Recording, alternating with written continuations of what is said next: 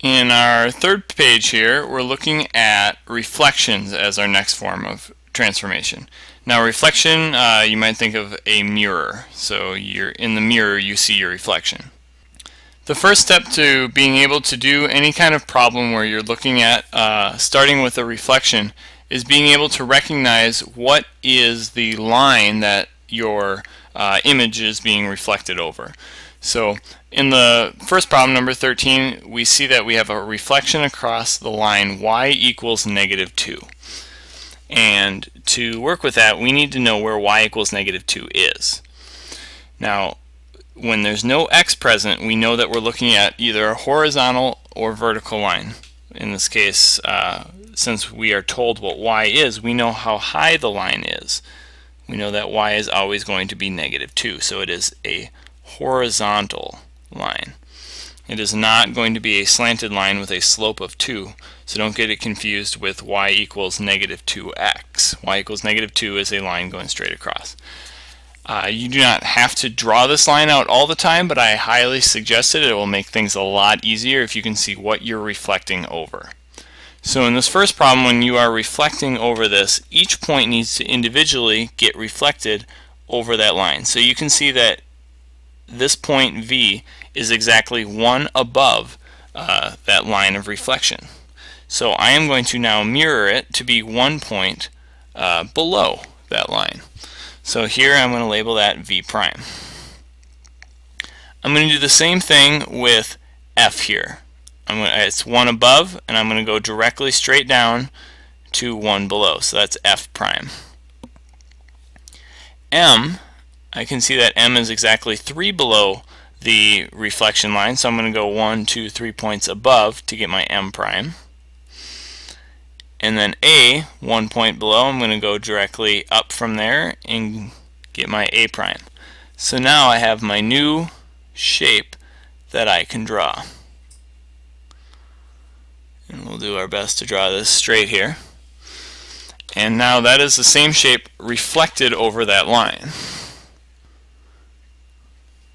If we want to check our work, the transparency sheet can be especially helpful in these, what I would consider to be the most difficult part, reflections.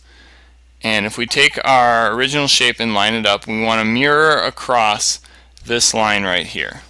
So let's go ahead and line up not the center origin like we used to line up, but line up the x equals -2 parts of our graph, so that we can make sure we did this right. And as you can see, when I'm lining this up, it looks like I made a mistake. So I can see very easily what I did. Most of my picture lines up, but it looks like my H over here is misdrawn. So let's take another look at that. It seems like I put 2 dots there, and I just drew to the wrong spot. So I actually put the dot in the right place the first time, but my image should look like this. So that's where this can be useful. I also, when I just looked at that, it appeared that something was wrong. I couldn't figure out exactly what was wrong, but whenever something looks wrong, that's always a pretty good indication in this unit that something needs to be fixed. So now when I line it up, I can see that the one that I redrew lines up with my mirrored image. I'm just going to take a quick peek at number 15. I'm going to make you do most of this one on your own. When you're reflecting across the line y equals -x, that's the line with a slope of -1. So y equals really -1x. And you could even say -1x plus 0. So you start in the origin, the center of the graph, and for every one that you go up, you would be going backwards 1. Or another way of looking at it, every one forward, you would go down 1. So this is going to be a diagonal line, and the -x means you're going to have a slope that's going negative or down. So if you were to draw your dashed line across the graph, it would look something like this.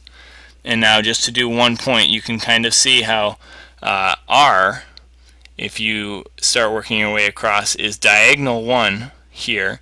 And if you keep going this direction, diagonal 1, so that you're perpendicular to your reflection line, you're going to end up with R prime over here.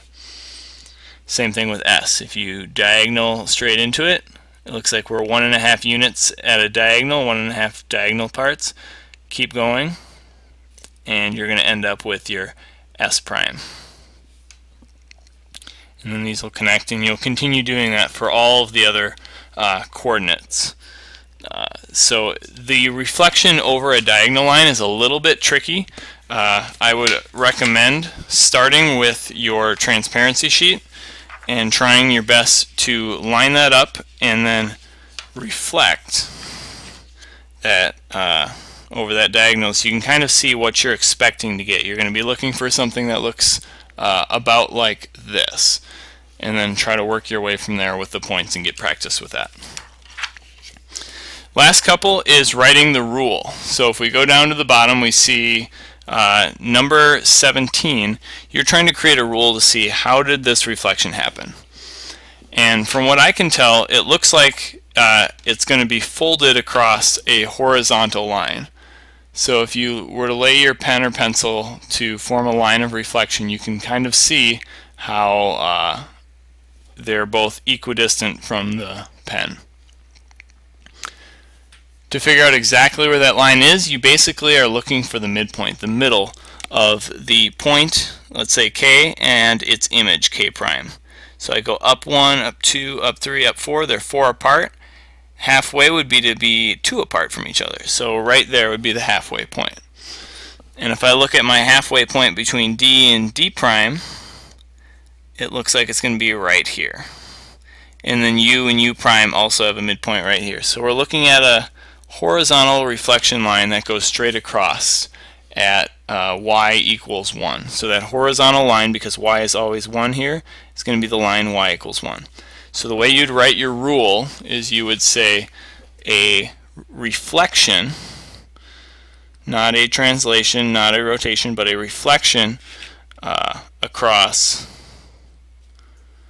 y equals 1.